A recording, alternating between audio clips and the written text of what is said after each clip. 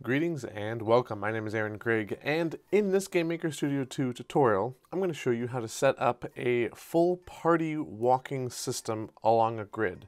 Now, this is going to build directly upon my previous video where I gave you a grid walking system for a single player, and this is going to just have all the changes necessary to have it be in a party. So I'm going to explain what some of those changes are, but you'll be able to download this project in the comments below, and then you can just compare the code if you just want to see for yourself exactly what's changed and how you would need to implement it in your own game.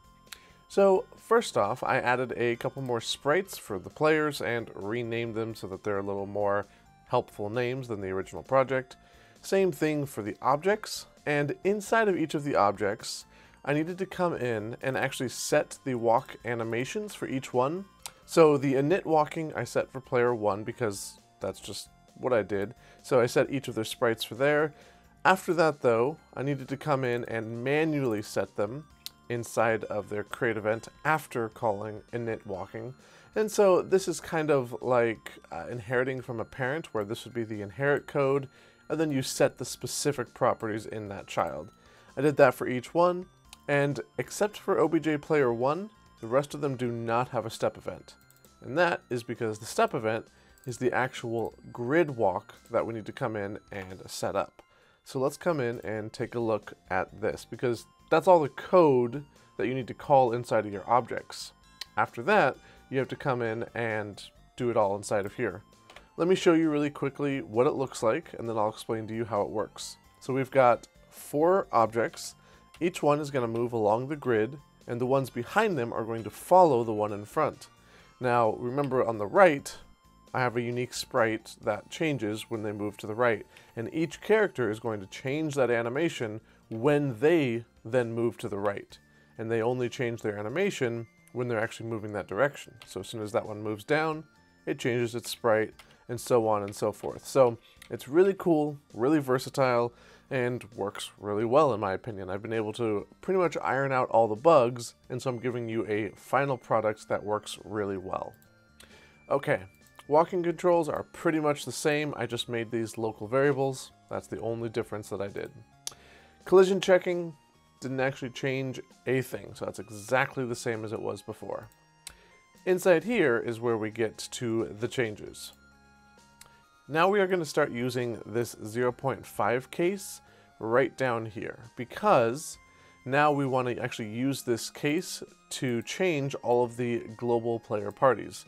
And I'm not sure I mentioned that. The one big thing I changed in here was I actually made a player party array global, and I set each object to the spot that I wanted in.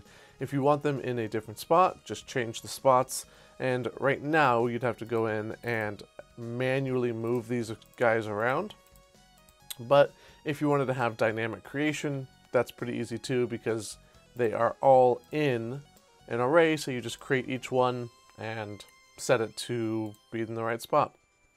I did change the walk distance to 64 simply because these sprites are 64 by 64 and they're really large, and it looks real strange if they are on top of each other, but that's all I did inside of here.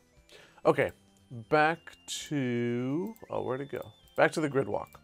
So now we're using the 0.5 case, and we're setting each of the objects in the player party to stop moving and stop animating when no key is being pressed. That's the change in the keys up here. Then we come down here, and this is all still inside of the switch statement.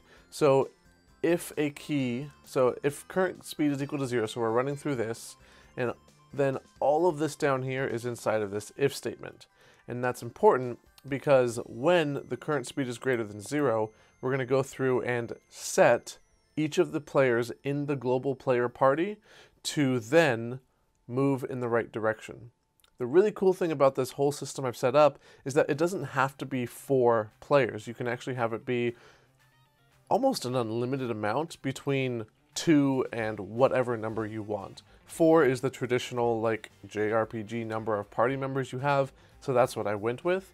But you can easily come inside of here, delete the 4th player, set the 4th player in the array to null, and if we run that, it'll actually run just fine because it doesn't matter how many it has, because it's using array length 1D the whole time to check to see how many there are, and then it does something based on that, which I think is really cool. So we check to see if our current speed is greater than 0, which it is if we've pressed any key at all. And then we set our player object 1, because that's the only guy actually activating this code. And that's important because otherwise you would have all of your objects running this code and then they would move 4 times as fast as they should. So the player 1 sets these 2 properties, and then player 1 says set them for the rest of them.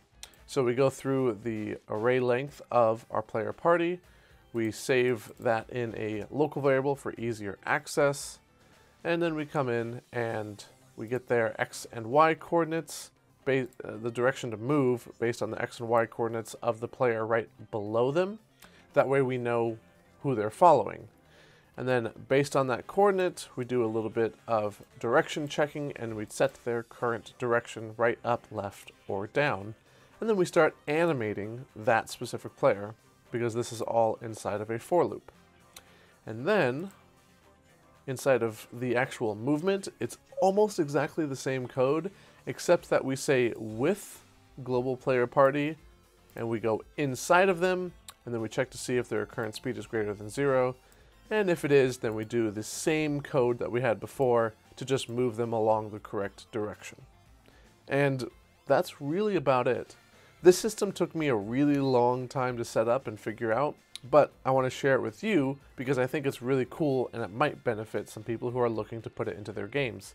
Now, this is all going to be covered in depth in my upcoming advanced turn-based combat course, which is going to be launching in 1 week. So mark your calendars. It's going to be March 16th is going to be the launch date for a whole lot of things. You may have seen already that I am doing a little bit of rebranding, and I'm going to cover that more in depth in a little bit, but I'm going to be changing my channel name. I'm going to be launching a new website where you can access all of my courses, and I'm going to be having all of that ready to go in 1 week.